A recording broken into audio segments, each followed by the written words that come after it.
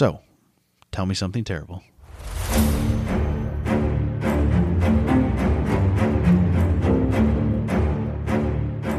I misspelled a word in here.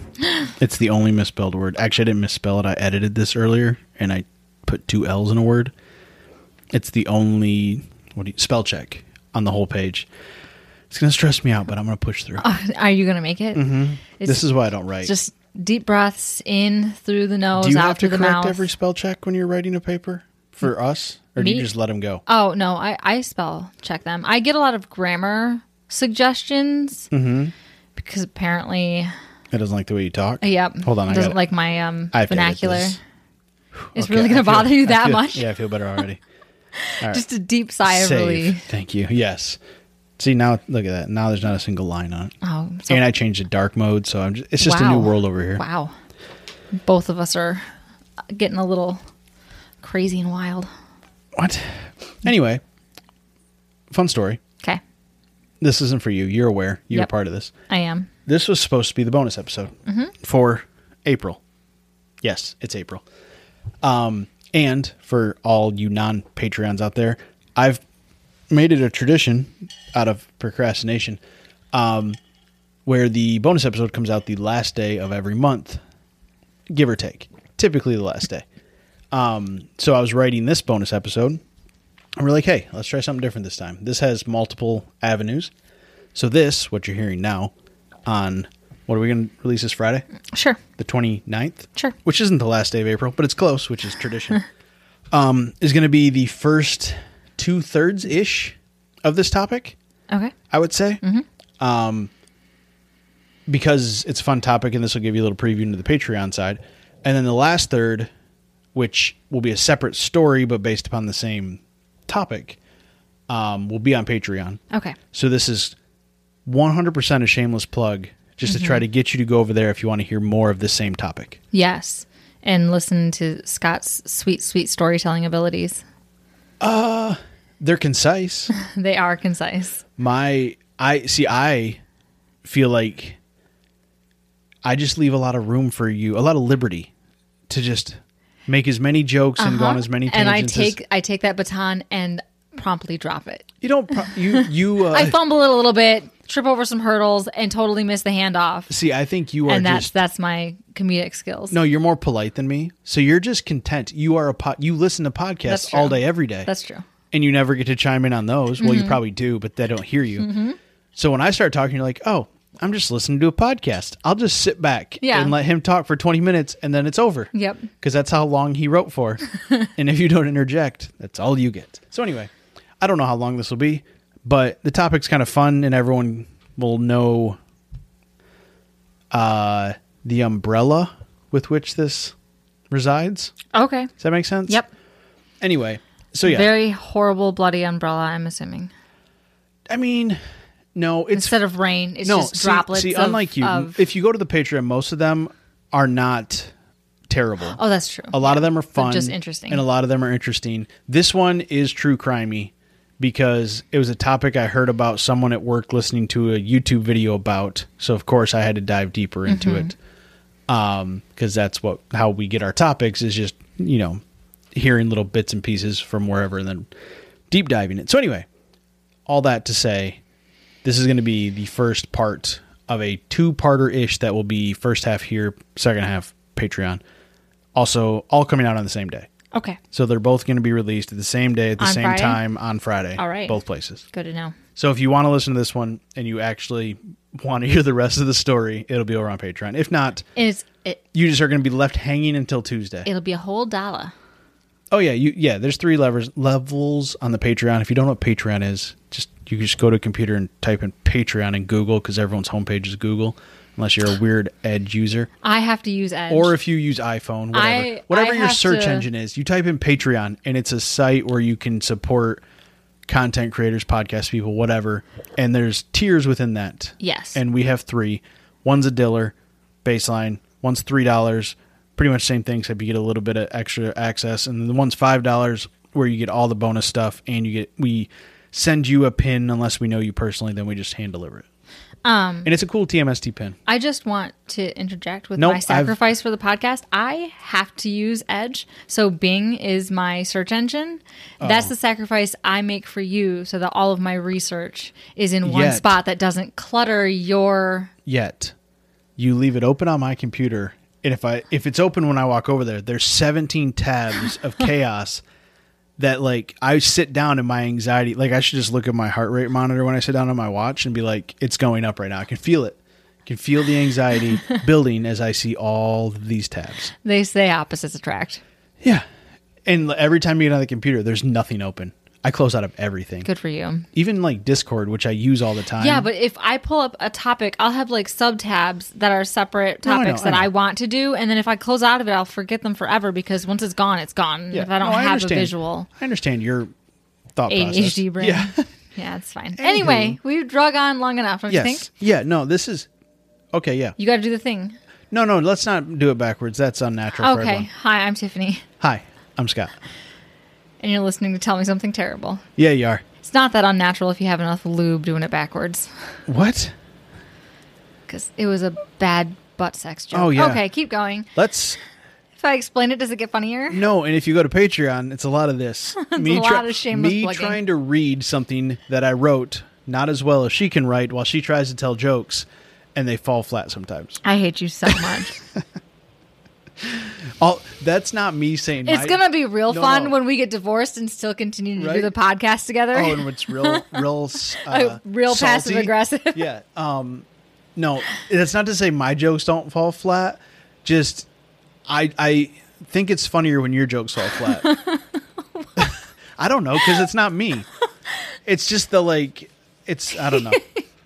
It's that misery loves company. Do we need to go to marriage counseling? This is going to be an issue. No. You just keep making bad jokes. It makes my day. All right. So, oh, shoot. I left this written as a bonus pod. So, for this random April episode, not this month's bonus pod, we're heading to the oft-wacky state of Florida. Oh, God. The sunshine. Is it about the sunshine laws? No, I don't even know what those are. That's why we know everything about people in Florida, because they have more of like a freedom of information type thing, and it goes everywhere. So that's why everybody's like Florida man, because that's probably we get to see a lot more of their cases. That's probably where some of this came from. Mm-hmm. Anywho, more specifically, Celebration, Florida. This is normally a sound you make because you've heard of every topic ever. No, you've mentioned this to me already, and I said, "Wait, stop." Yeah, no, I asked you if you'd heard of it. I didn't. I'm excited that you're actually going to do that. Yeah. You took my suggestion. Well, I know you found it someplace else, but then I was like, wait, stop, don't tell me. No. Tell me for an episode. Well, yeah, that. And then there was another thing I told you about. I just told you because there was like one sentence on it. Okay. Anyway. Yes. So as the name might suggest, this town is associated with everyone's favorite megacorp, Disney. Yes. Celebration is a MPC. Do you know what that stands for? Former realtor lady? MPC? Mm-hmm. I have no idea. Stands for Master Planned Community. Oh, PUD. No, MPC. Anyway. It's a PUD with a master's degree. Yeah. Okay. But not everyone knows what a PUD is, so don't... It's a planned urban development. Yes, okay. So that's this, just imagine with Disney money behind it. With probably like millennial mansions, like the huge snap-together houses that are gross. So... that meant Disney laid out blueprints for creating the quote-unquote perfect town. I thought when I heard about this originally it was going to be from like Disney, like Walt Disney's era. No, this started planning in 1994 with a $4 billion investment from Disney. Okay. And that was to change the plot where it sits is just under 5,000 acres. And today there's currently just over 11,000 residents there. It's still a town. Okay, so this is a place you can actively go live in. Yeah. Okay. Still. All right. Yep. It's still very much thriving. Functional. And like the utilities are still owned by Disney. They kind of set it up and then like backed away a little, but they because they realized it was very Stepford Wives-esque in the 90s. That's just so that it feels like something that would happen in the 40s and the 50s. Anywho, as you can imagine, with all the Disney fans out there, such as yourself, this was originally a very desirable place to live. Look, I'm really worried you're going to be telling me things and I'm just going to want to boycott Disney next. No, it's not so much that. Okay. It's fine. It's whatever. I mean, there's other issues with Walt Disney himself, and it's just whatever. Anyway, this is a tangent off of that. Okay. So there was so much desire that a lottery was held for the original 454 homes that were built. How many? 454. Okay. That eventually would be filled. That's not a lot of houses. It was built to hold about 5,000 residents. Was like the original That might be about how many houses we have in this town then. Give or take, yeah. And if I say almost 500 isn't a lot, but we live in a really small town. Doing the math, originally it was set up for 5,000 residents. There's no way that was for the 454 homes because that's like a family of 10 people per Oh, Jesus. house. So I think it was originally built to support 5,000 residents because there's condos and stuff too. Yeah, I was about to say, but there's 454 homes. Yes. So the bubble, as it was referred to by residents, would not only contain brand new antique style homes, but also a progressive school, hospital, and high-tech infrastructure. Stop. What? They already make vintage homes because they're vintage and they're still standing. Well, these all had a very, the Disney look. Chip and Joanna Gaines meets Disney. No, theirs is like farm chic. This was more like wraparound, like big porches and tall columns and I don't know. Palace-esque. I can show you pictures. More yes. like palace-esque. Every picture every house in every Disney movie ever, essentially. Mm-hmm. Actually, I'll paint the picture for you. All right, so you have these beautiful, new, oldish looking homes. Sure. We offer them in 5 lovely colors, and only 5 colors. Of course. White, yellow, pink, tan, or blue. That's it. And it's probably baby pastel. Blue. Yeah, it's Easter vomited all over the town. Oh my God, the pink must be jarring. So those are the only options. You can have lush gardens. Stop. What? Somebody liked Edward Scissorhands just a little bit too much. I've never seen that movie. Oh my God. I know, I've seen pictures and clips. I've never seen the movie in my life. Yep. Every week you bring up a movie that I've never seen. Oh, I'm so sad. Anyway, so you can have lush gardens filled with very specific plants from a list, and that's all. Mm-hmm. Surrounded by your stereotypical white picket fences. Of course. They actually have driveways in the back of all the houses. They have driveways. In the back of all the houses, so no one will see your cars or your trash bins, because your curb appeal has to just be your grass at a specific height, your garden with certain plants, and then your house with only specific colors. Completely normal. Don't worry about it. So, of course, we're in Florida. I'm sorry. No, wait. It gets better. Let me go. Let me keep going.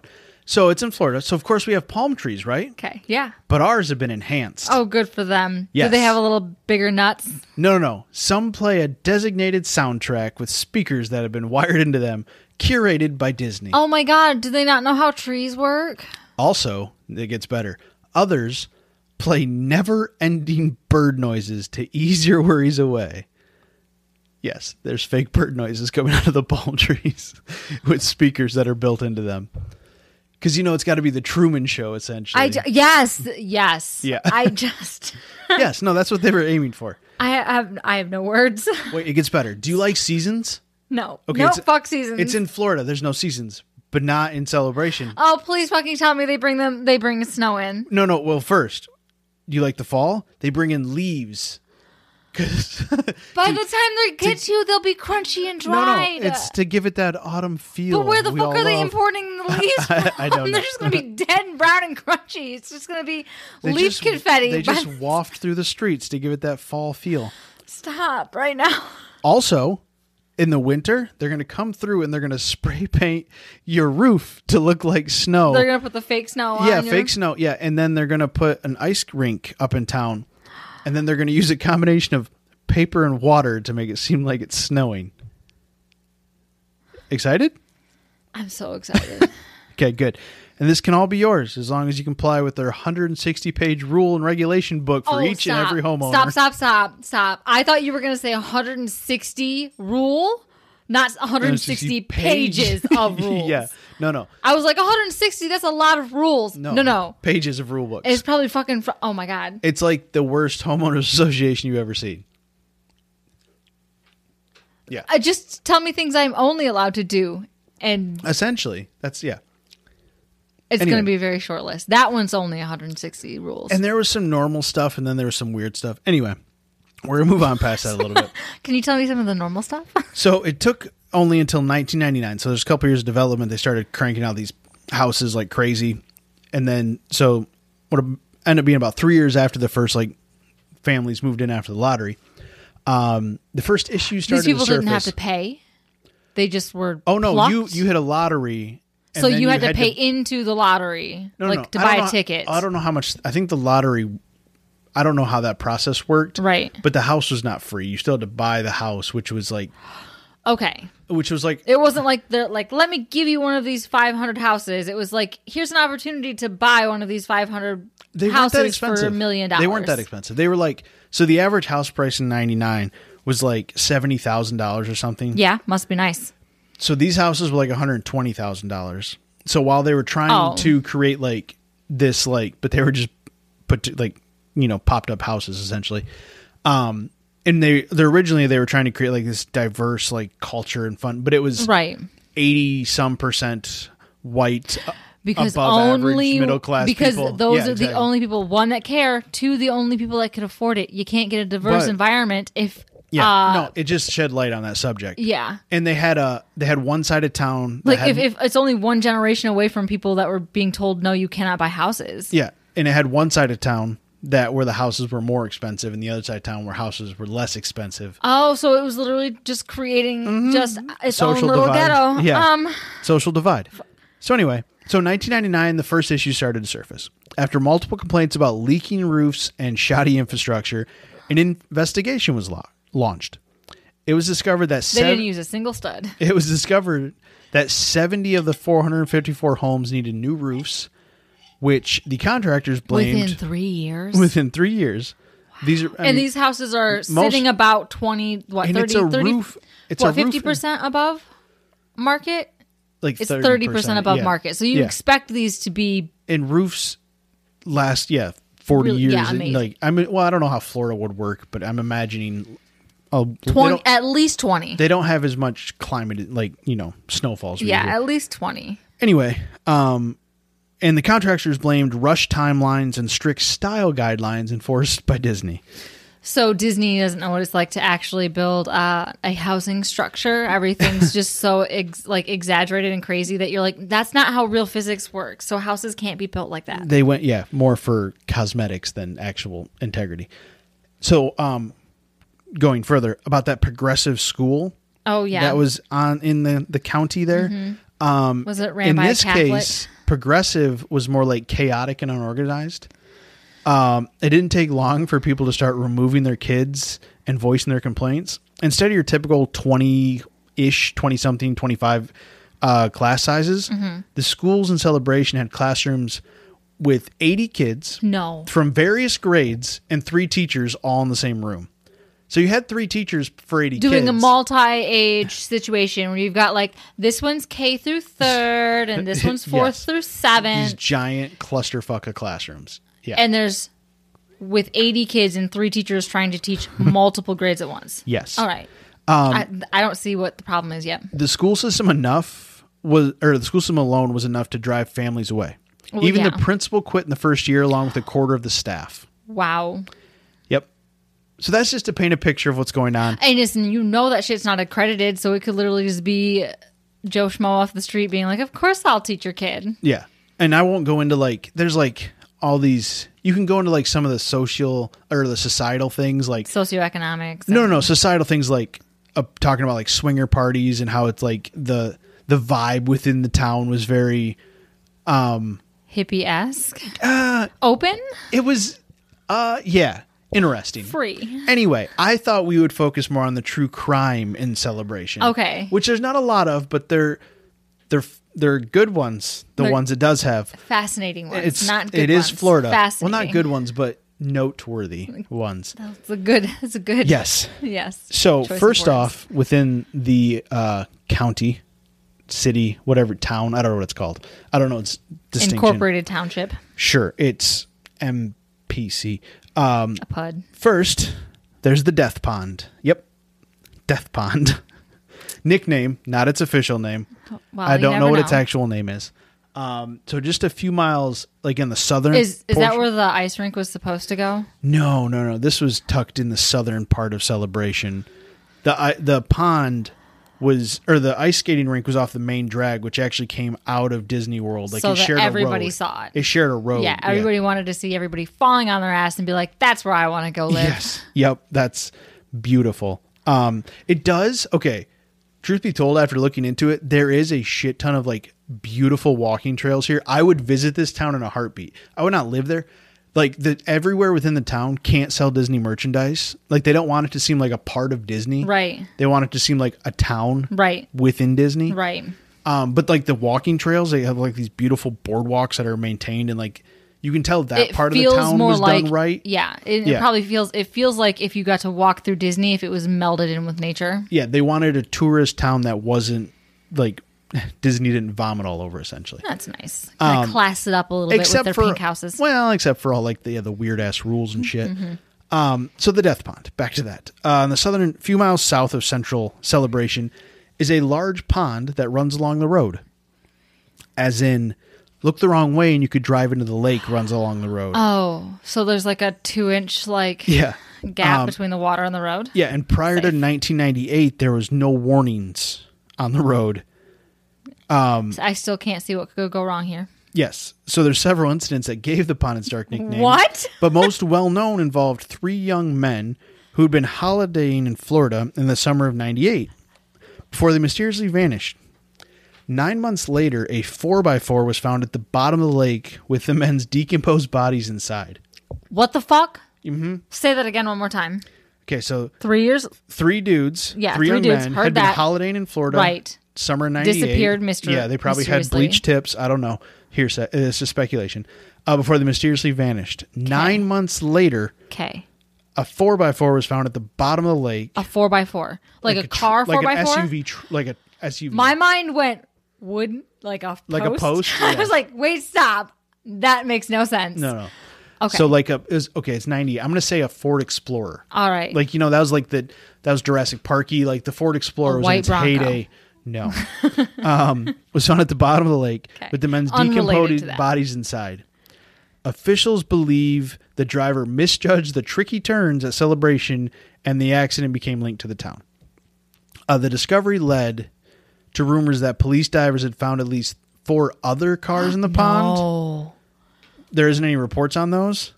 Oh, so they kept that quiet? Well, they say technically no one's died at Disney because they just literally have the police take the bodies off the property and then pronounce them dead. These ones had missing persons reports, so I'm guessing that's why they were linked. But that makes my jaw hurt. And I have like goosebumps up my arm. And now naturally the pond is supposedly haunted. At least today, there's a large wall and flashing lights to warn drivers that the pond exists, even if you can't see it from the road. So they put up a wall and flashing lights and all this shit. Oh, that was so nice of Wasn't them. it? So, yeah. I don't know if that's exactly... Is the wall like a decent-sized wall, or is it like I don't know. I didn't go out and measure it. It's in Florida. There's not pictures of the random Add it to the wall. list. We have to go to the bridge. We have to go to the... We have to London Bridge. We have to go to Paris, Michigan. And now we have to go to Celebration, Florida. To the Death Pond. So excited for this ridiculous road trip we'll be taking when we're 80. And the next one was more like a gateway drug to get into the juicy stuff, but it's just a little blip. So the first quote-unquote major crime to happen in Celebration was an armed home invasion in 98. Okay. All I could find, I got multiple sources, and all I could find was that a couple was bound and gagged by a gang of armed robbers, they stole shit from their house. And that's all they know. That's all I could find, which is surprising because it is Florida. Yeah, well, I don't know when the sunshine laws went into effect. Yeah, I don't know either. But now... Also, we weren't bombarded with constant news like people gave 2 shits back then. Yeah, and it was just an armed robbery. Yeah. Like, they didn't murder anyone, or And they didn't have their dick out and weren't shouting or then throwing alligators. That's usually the kind of shit you see from Florida. Yeah, exactly. Sorry. So now we're going to talk about the first documented murder in Celebration. What? Yes. but not the only, which is why there's going to be a bonus Patreon episode. Ooh, yes. So, and you said this town has a population of like 11,000 today? Currently, yeah. Okay. All right. So there's a lot of names here. Just hang with me because they're not easy Are any names. of them Lawrence? No. So David Israel Zenon Murillo, who will from now on be called Murillo because I'm not going with all that. Absolutely not. He hit every letter of the alphabet in that name. Yes. Was a 30-year-old homeless man who was looking to wash cars in Celebration, Florida to earn a little money. Okay. The rest of Murillo's backstory is a bit of a mystery. He claims to have never attended school, but had been living for years at a homeless camp and once held a job at a bakery before it went out of business. Okay. It's kind of all we know about David Israel Zenon Murillo besides his forenames. Okay. Matteo Patrick Giovandito, who I will call, because I hate myself, Giovandito for the rest of this, was a retired teacher and counselor spending his later years in Florida. He had spent time working in private schools in South Florida and Arizona, and he had told neighbors he was a psychologist who counseled young men suffering from addiction. So that's what his backstory is pretty well documented. Okay. So these are actual true facts. He's not like a psychopathic liar. He's not just going to be like, just kidding, I lied about all that. He's not a good guy, but we'll keep going. Okay. So during a his name, it gave him quite a vibe, you know? Yes. During a tear-filled testimony at the trial, Murillo explained how Giovandito brought him into his house after he offered to wash his car over Thanksgiving weekend in 2010. You said this is a murder? Correct. So our homeless man doesn't get murdered then since he testified. Correct. Look at Way me to pick it up on you. Okay. I was just really worried about Murillo's safety. Good. You should. He should. He explained, so he went up to Giovandito, offered to wash his car. Giovandito invited him into his house. So he's a new resident of Celebration. Giovandito. No, he'd been there for a while. Okay. He like lived there. Okay. Here, according to Murillo, Giovandito, I wish these guys had shorter last names, drugged and attempted to rape him. Wow, it escalated quickly. Right? This is where Murillo retaliated, as you might expect. Of course. By beating Giovandito with a hatchet, smashing his head into a tile floor, before eventually knotting a shoelace around his neck. I have questions. Okay, I probably don't have answers, but we'll try. Why the fuck was a hatchet the closest thing to him? I had the same question. For to grab for defense. Like, why is that the thing? Well, what does Giovandito have in his house? Well, Murillo remembers a homeless guy, so he probably has some sort of weapon on him, like a hatchet. You just casually this is my knife, this is my pocket, this is my. If you're living on the streets, living in homeless shelters. I'm just saying, there's less conspicuous weapons you could choose besides. True. I don't know. Maybe Giovandito was doing some tree trimming. Maybe we shouldn't be trusting Murillo. I'm not.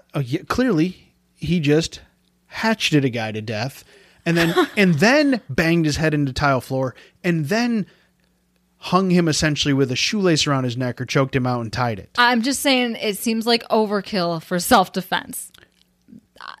I don't want to victim blame, but I'm just saying, he's just got a lot going on. It was either self-defense and that man needs therapy, or he's lying. He's a homeless guy. He's still lying. He definitely needs therapy. He had a bit of a criminal history with not that kind of violence, but he did have a criminal history. I mean, he's on the streets. Like, you feel like the run-ins with the law are slightly more likely. Mm-hmm. Anyway, I had written to let that set in for a minute, but it set in and you quickly digested it. So we'll move on. Of course I did. These are the kind of stuff I live to listen to. Yes. So during the trial, Murillo explained that he was a victim of a sexual predator preying on younger men. In January of 2013, a jury convicted him of second-degree murder, opposed to first. But in April of the same year, Judge Mark S. Bleckman claimed he did not deserve any leniency for the hatchet and strangulation killing. Mm-hmm. Yeah, sorry, that was my straw. No, you're fine. You literally, you don't...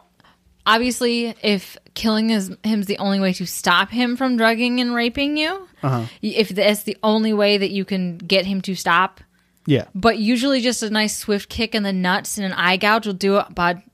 And you can get out. Yeah. Like your Letterkenny slipped out there for a minute, bud. So the jury came up with second degree. The judge's like, no, we're doing first degree. So during the trial, defense attorney Michael Nielsen claimed if Murillo had been a woman who reacted in the same fashion and killed a rapist, she would have been awarded a medal. No, she wouldn't have. Look at Eileen Wuornos.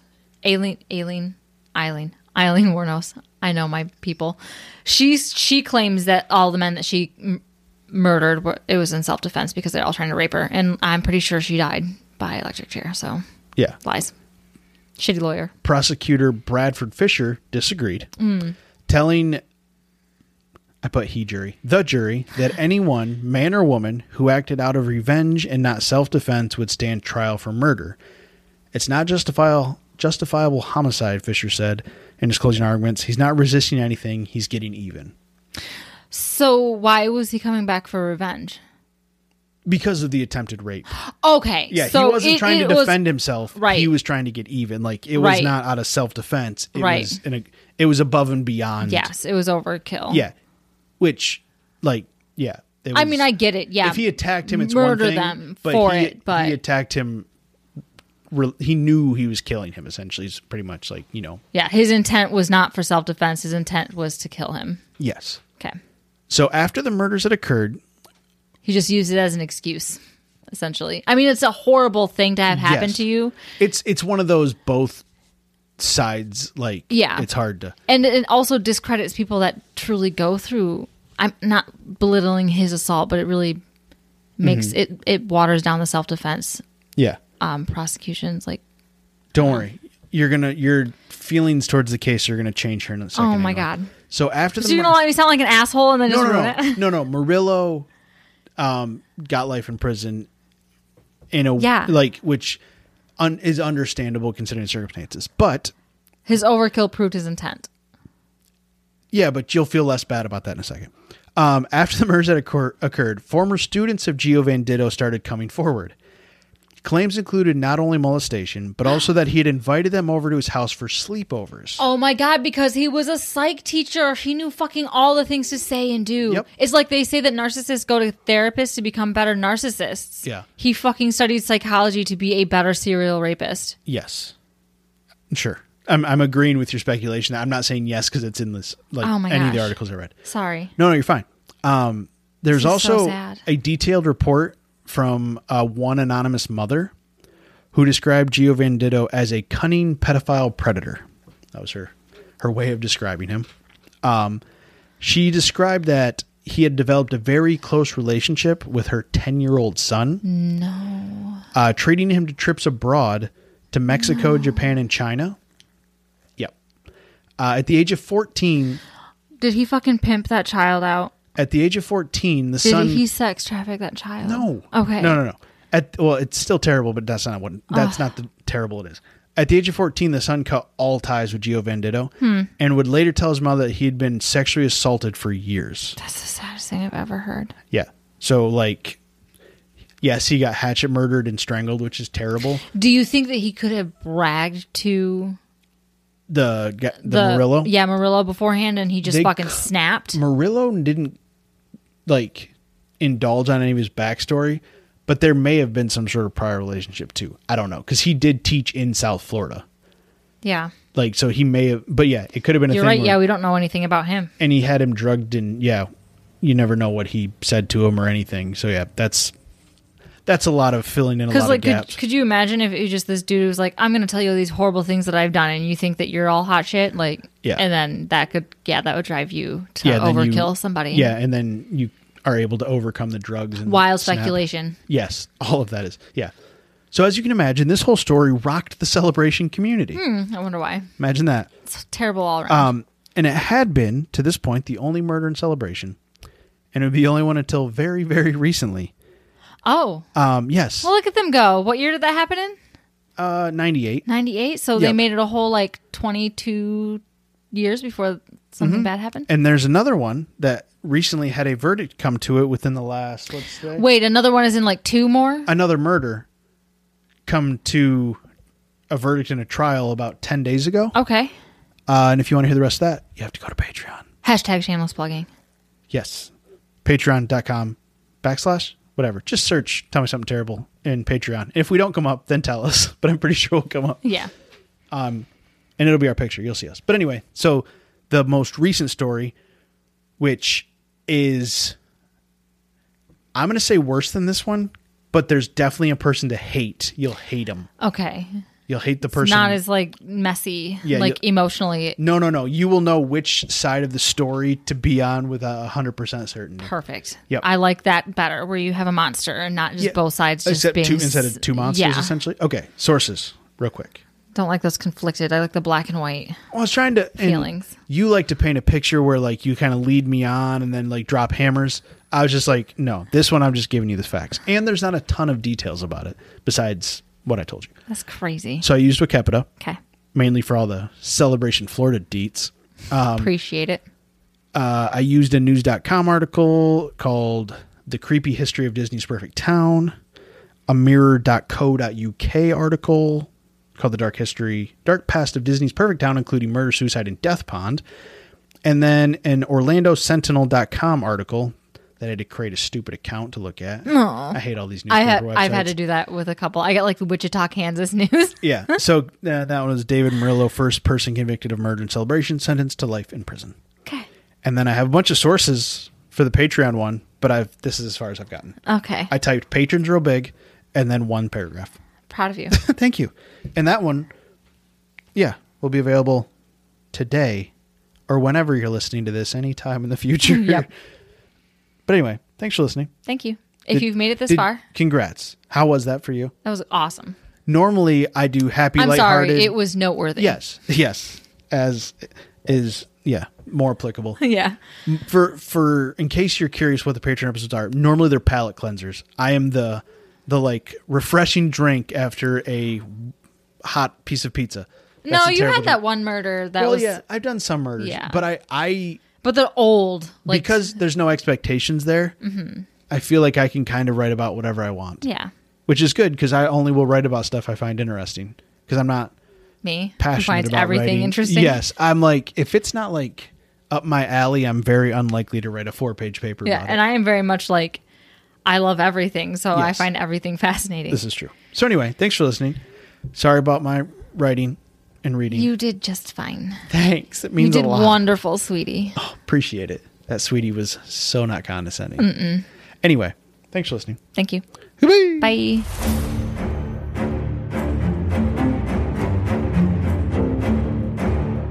Oof, that was terrible. Thanks for listening to our terrible podcast. You can find us on Apple Podcasts, Spotify, and Google Podcasts, or wherever you like to listen. Feel free to follow us on Twitter at TMSTpod. And if you'd like to support the show, you can find us on Patreon at Tell Me Something Terrible.